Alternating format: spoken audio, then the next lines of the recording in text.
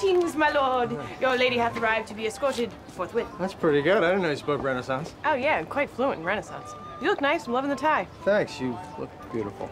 Flattery will get you everywhere, my friend. Shall we? Let's go.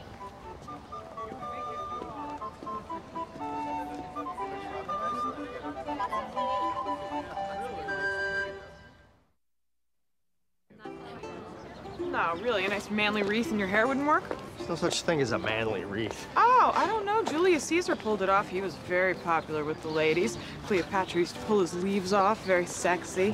What's this? Surely these be time travelers from the future in such foreign mystical garb. And who be you, kind sir? TJ's brother. I got a patio furniture store down in Nutley. Plastic, metal, teak, whatever you need. I can hook you up. Okay, thank you. Just do me a favor. I'm gonna try to keep a happy, proud look on my face to cover the smirking and about to laugh my ass off face just underneath. Help me achieve this. Oh, come on. They have a community of people, friends, you know, who travel together, engage in silliness, dress in costume. I think it's nice. Hi, Lucas. Oh, hi, Carrie. That a power suit? It's my only suit. Looks pretty powerful to me. So, Barry stayed home. Who? The ball and chain. I'm flying solo tonight. Save a dance for me? I don't dance.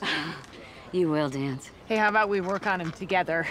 I think there's a hoofer buried deep inside there, don't you? I guess. Carrie, this is Lorelai? No, hi. Hi. So, there's gonna be a little delay. Liz ripped her dress, and it's gonna take a while to fix it. I'm supposed to spread the message. Well, spread it, Carrie. The message. She makes me very uncomfortable. Poor Liz. Does she know how to fix something like that? Well, she was never one for household skills. I'm gonna go see. She's at Miss Patty's. Don't leave me alone. Carrie found the guy with the codpiece. That'll keep her occupied. Hurry back.